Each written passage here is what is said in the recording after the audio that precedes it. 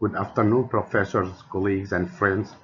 Today, I will highlight some on the future of hemodialysis.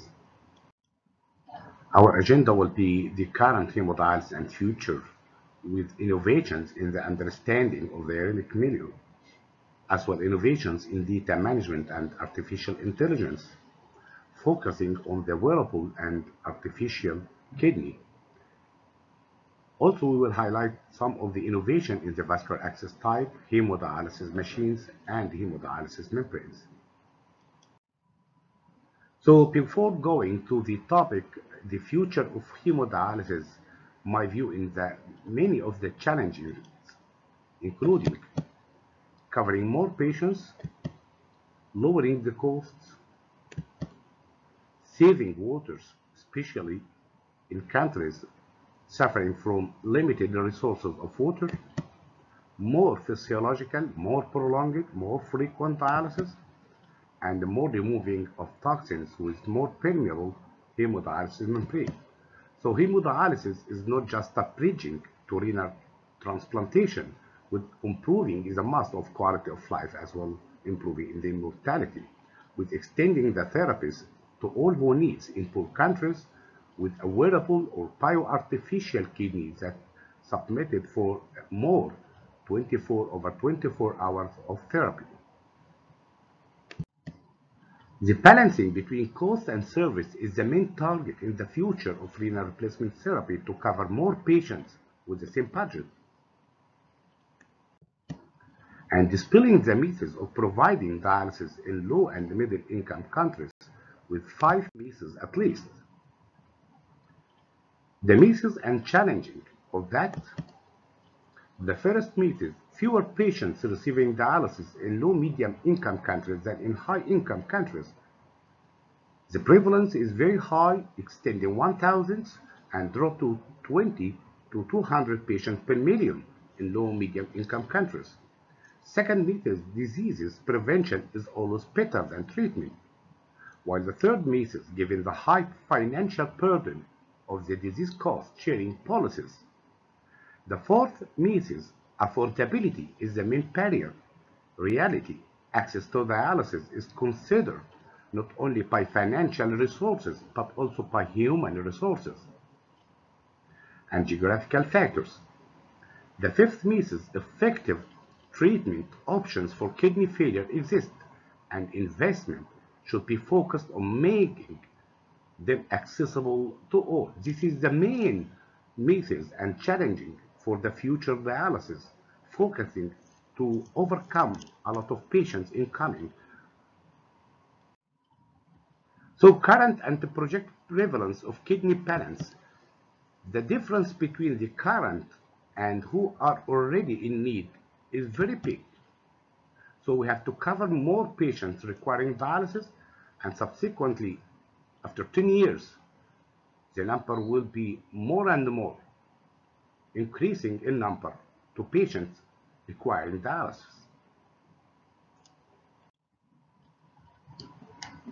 So the future needs support to low-income countries by transferring the technology and the human resourcing, saving more lives.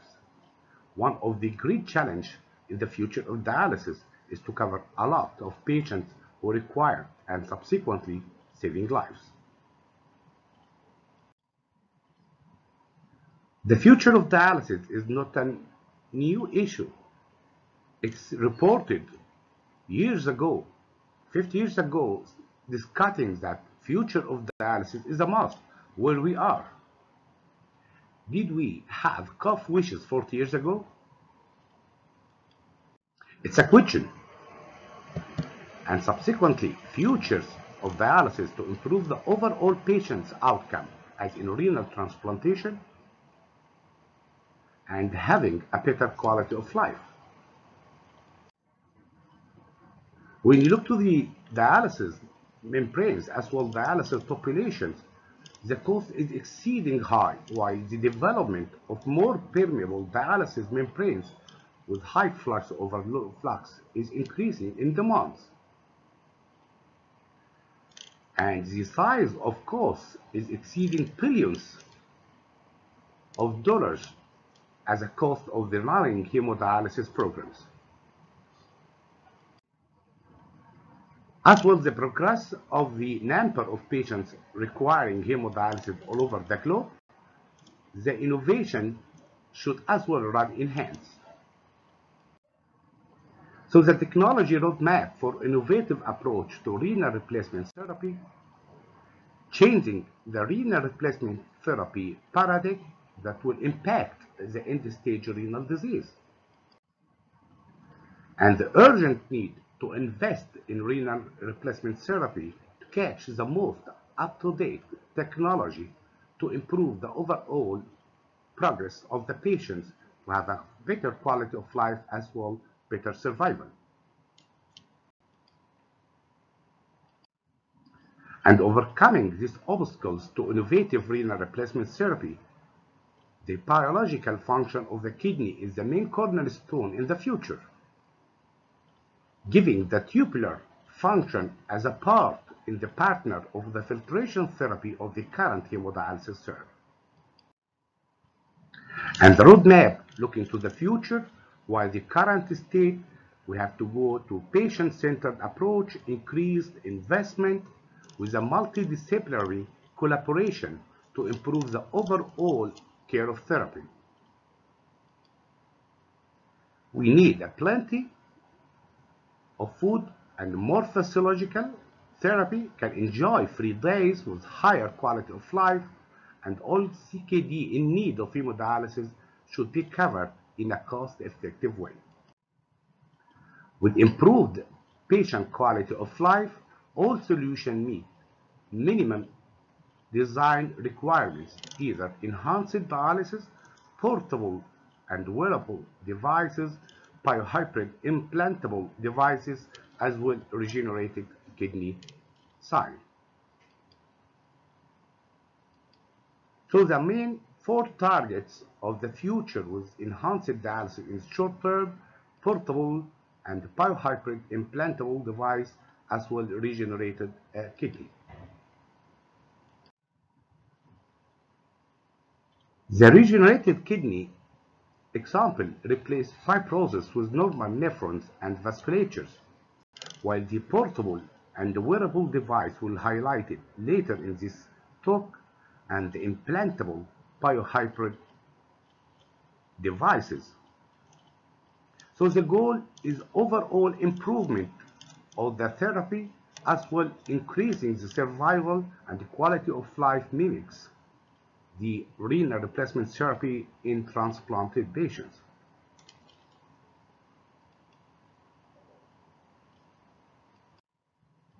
The kidney regenerative medicine advancement of novel technologies in the field of xenotransplantation and transplantable devices are showing progress towards the design of de novo replacement organs, while enhanced dialysis like interdialytic ultrafiltration device seeking the goal of encouraging incremental improvement to existing dialysis therapy, and the benefit is increased treatment flexibility with reduced disease complications. This is a current application for improvement. What we had learned from the pandemic, we have to invest more in healthcare, future disasters, balancing economics, and in the pandemics, more than 800 million with CKD, 3 million only are currently in renal replacement therapy, duplicating numbers in 10 years.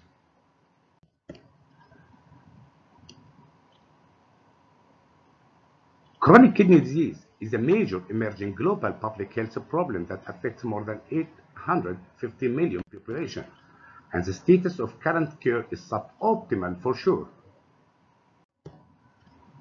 With the current modalities are non-physiological, resulting in washout, which means that patients after dialysis feeling unwell with increasing rebound of uremic toxins, as we are only removing from the blood.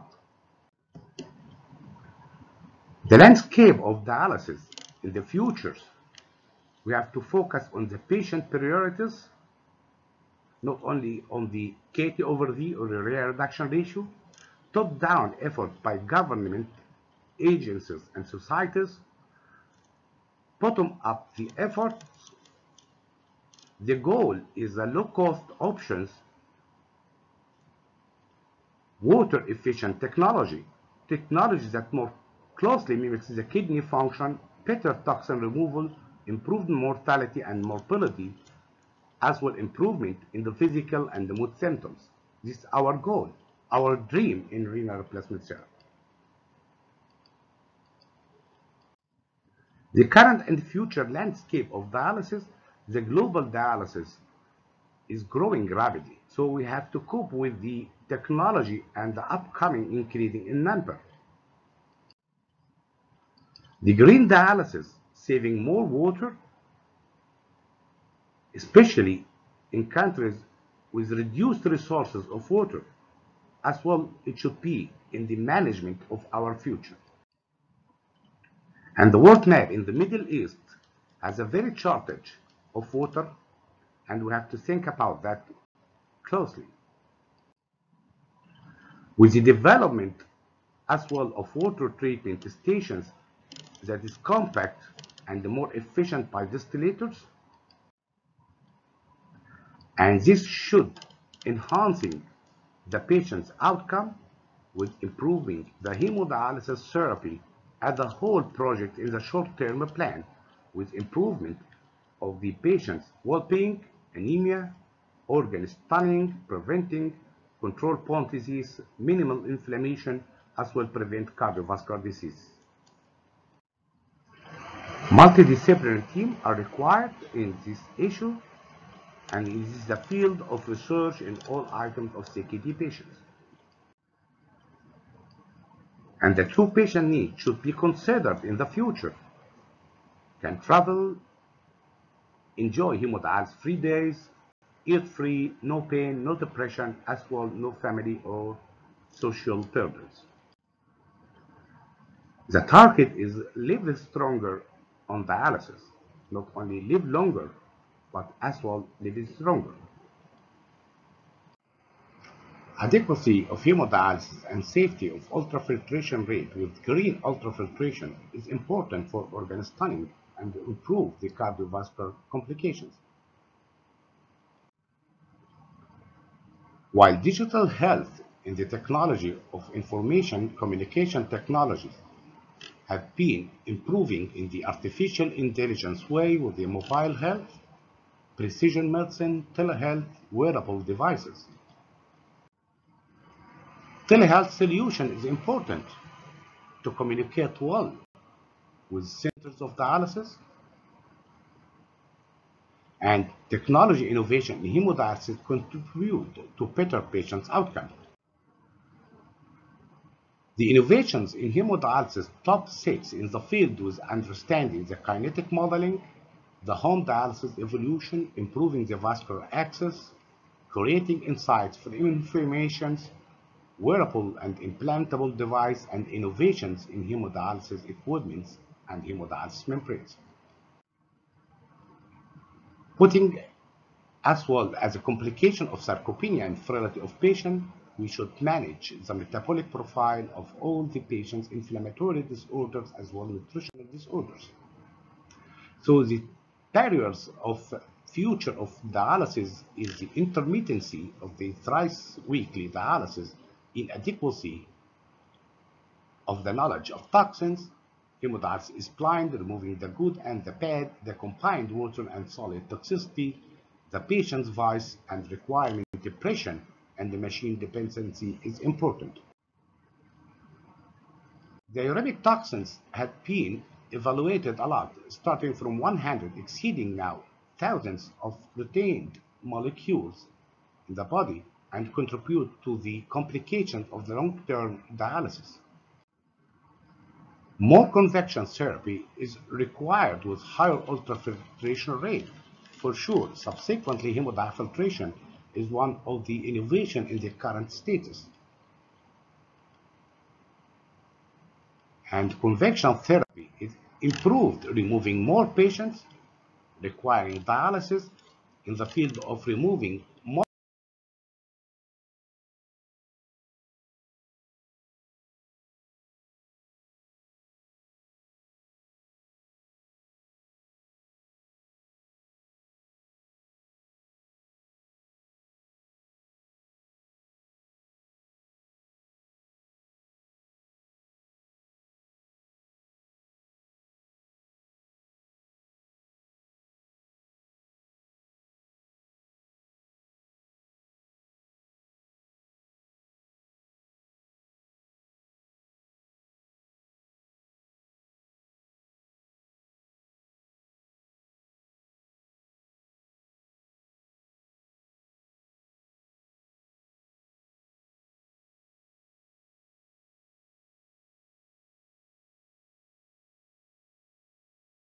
less of the complications of dialysis population. So going to the data management and artificial intelligence behavior, data is only eliminating hope for improvement, non-restrictive and non-limited. And innovations in hemodialysis insight from information with medical observation, multiple information, laboratory and physical examination, with subsequent capturing of data, offering better insight, as well information may be physiological data, environmental data, or functional information. The artificial intelligence will work on dialysis soon with big data system digitizations, analysis, and insights, giving the best perfect fitting for individualized patients. And artificial intelligence, as well with a non-contact sensor device to monitoring vital parameters, not only on dialysis, but probably when the patient as well at home, alarming for complications. So artificial intelligence-based prediction of clinical event on the going years will be taking the upper hand with the use of non-contact sensors in clinical settings. More personalization of patients, focusing on patient at risk, so improving the mortality, improving the efficacy and safety and the quality of care in dialysis, going more and more improvement in the home dialysis process by learning, teaching, and equipment availabilities,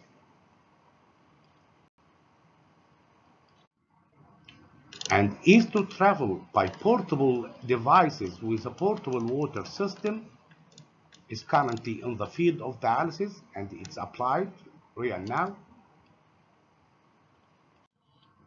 And innovative dialysis treatment being recognized with more convenient portable device with emergency self-dialysis that should improve the outcome and survival of patients, in particular fluids and potassium overload states. So the home dialysis is multi-systemic point that increasing nowadays in European as well in USA, with the teledialysis monitoring the system, and it can monitoring all the complications as well the therapeutic challenges during the sessions of hemodialysis. Coming to the wearable device and the bioartificial kidney, the future of dialysis. Wearable artificial kidney and implantable artificial kidney live untethered, live more freely. With the first generation of portable devices that improved in technology, going to the wearable artificial kidney, and finally to the implantable bioartificial kidney. Could a portable dialysis machine improve their lives? Yes, it should, by more filtration and biosensors, and these biosensors improve the quality of dialysis, as well monitoring function, in particularly here in this new technology of the tubular function that is missing from the filtration function of the current hemodialysis serum.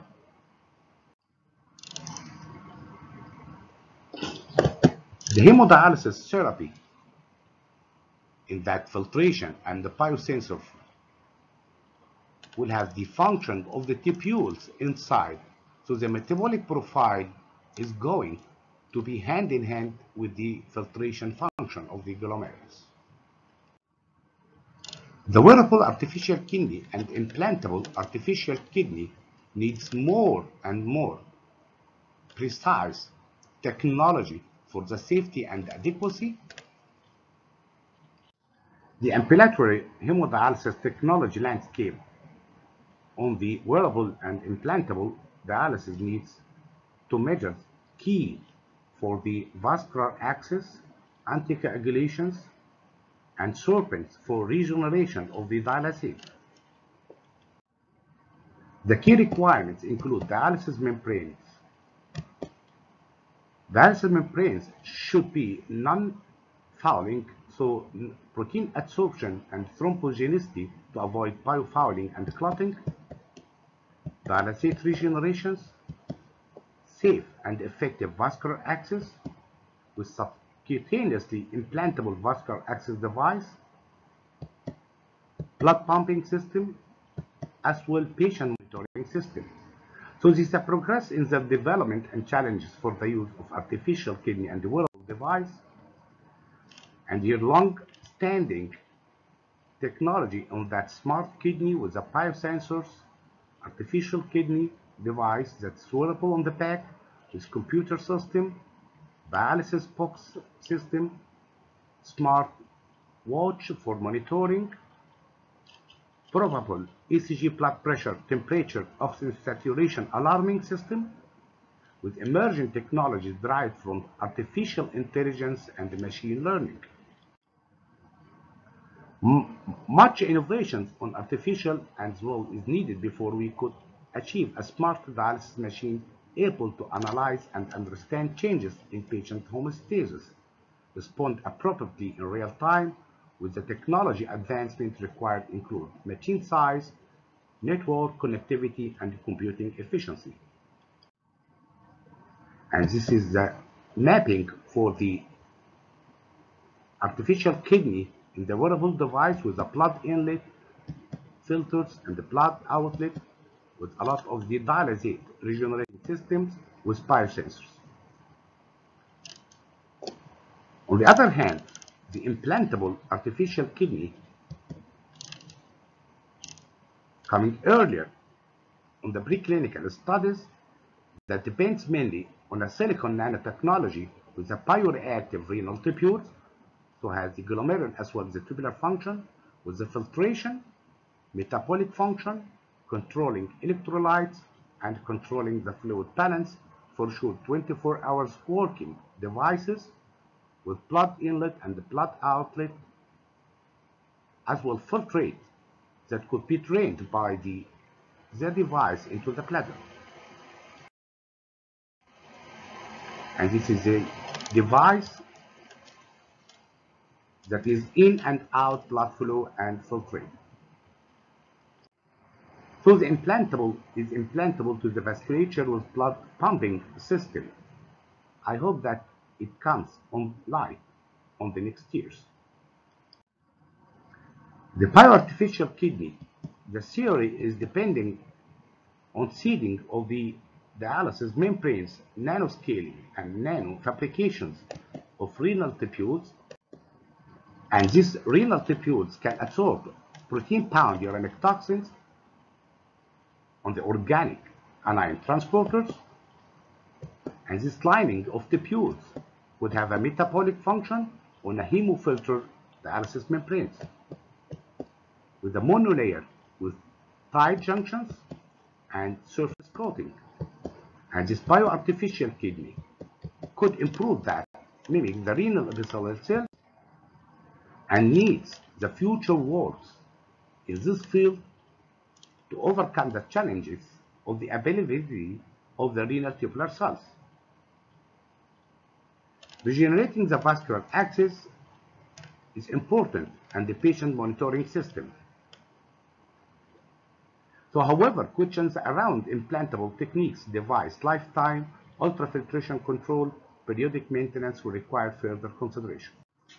On peritoneal dialysis technology, the wearable portable dialysis machine based on continuous flow of peritoneal dialysis, regenerating, continuously circulating and refreshing by means of small and wearable units that remove toxins, which improve BD clearance significantly up to twice the current practice.